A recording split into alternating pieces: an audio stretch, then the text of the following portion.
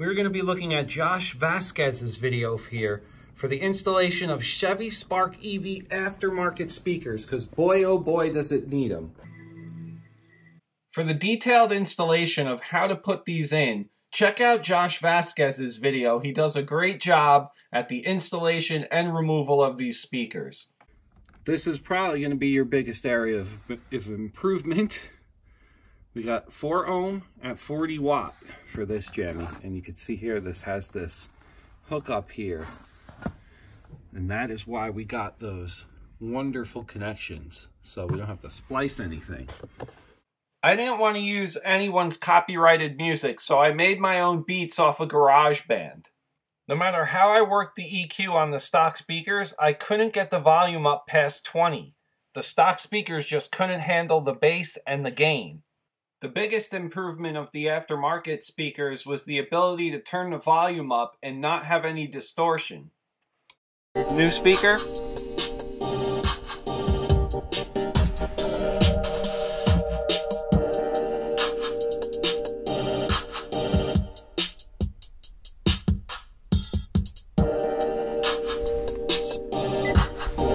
Old speaker.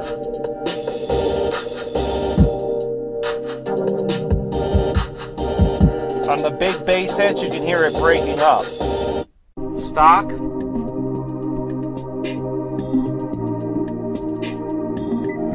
The new one.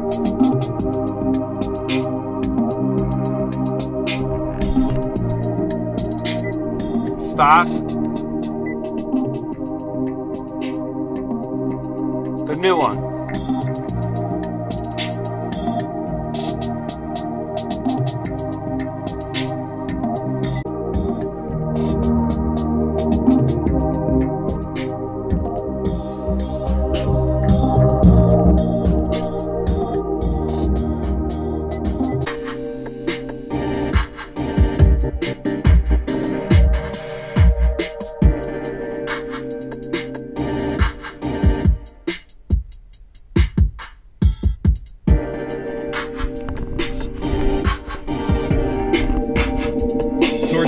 Middle.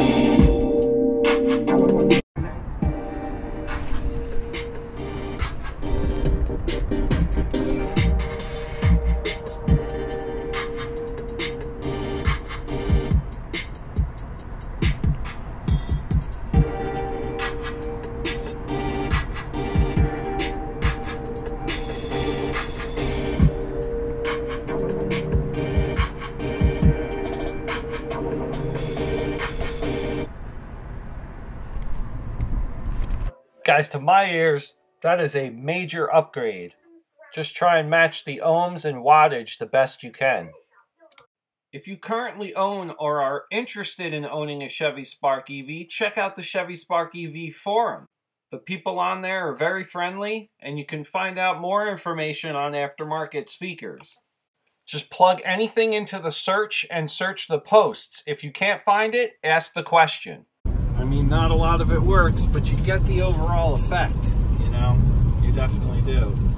Check that and other videos out on my channel. If you haven't subscribed, do that now. Hit the bell for more notifications. You'll be on the notification squad there. Also, give the video a thumbs up if this helped you out. If you like the video, check out Josh Vasquez's video on how to install the speakers for a real better in-depth look. This is Joe with the SVTWRC channel. Support the troops. See you later.